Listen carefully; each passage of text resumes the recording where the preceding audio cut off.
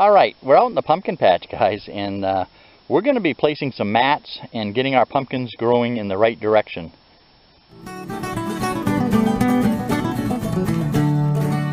Good morning. Brad here at Yankee Liv'n. We're about ready to do a little bit of pumpkin management here.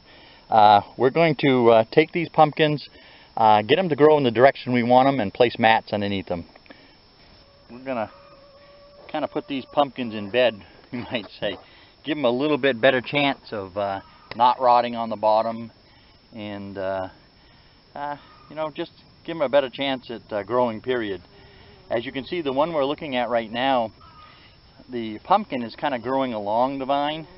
If you can picture that pumpkin getting very large, you know, it would overlap the vine on the left, and then it would slowly kind of smother it out, and it would probably not mature as big as it could. So what we're going to do is, first of all, I'm going to level the ground out underneath it. Then I'm going to put a mat underneath it, and then I'm going to slowly turn it to the right, a little at a time each day, until it's almost at a 90-degree angle. So this way here it's growing away from the vine. So let's get that done. As you can see, I'm using a very sophisticated tool here to do this.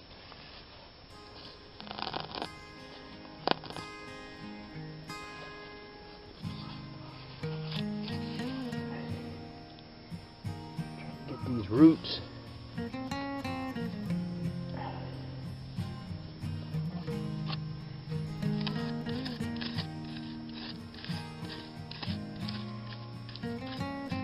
Make it as smooth as possible where you want the pumpkin to end up.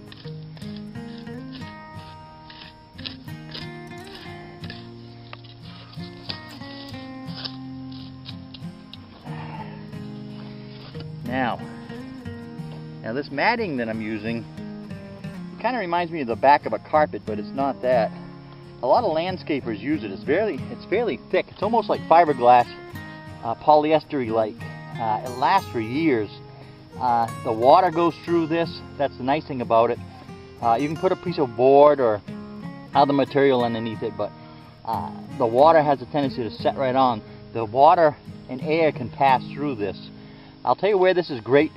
If you're in an area that you get a lot of snow, but yet it's a traffic area that you shovel out a lot, and a lot of muddy areas and stuff, you put this on top of that area. It won't slick up on you. You'll be able to walk on it very well, but yet all the water will drain down through it. I use it in my chicken coop area. I think you might have seen it in another video. If not, you'll probably see it in a future video. But anyways, I'm going to gently lift this pumpkin and get this matting underneath it.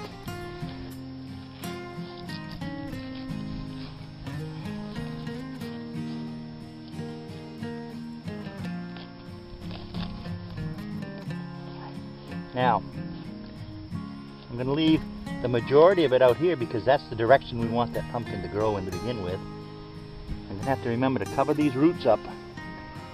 Oh, now I'm going to gently move this pumpkin over right there. And that's as far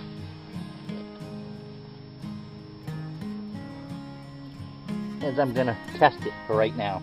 As you can see, we moved it over about an inch, inch and a half. And we'll go from there. Get a little bit of compost around these roots here to help them out a little bit. Alright, one down and one to go. Alright, we're at the second pumpkin, the larger of the two. And I'm going to very gently lift this a little bit to clear any debris, rocks or anything. And it's basically the same thing. This pumpkin's growing out a little bit better than the other one, but we still want to turn it just a little bit. Not an awful lot, but turn it. Let's pick it up and put this mat underneath it very carefully. And we're going to take it and turn it right there. Now that's just about where we need it, right there. And I think we won't have to touch that one again. So anyways, guys, we'll get back with you with a few more updates as the pumpkins grow. You guys have a great day.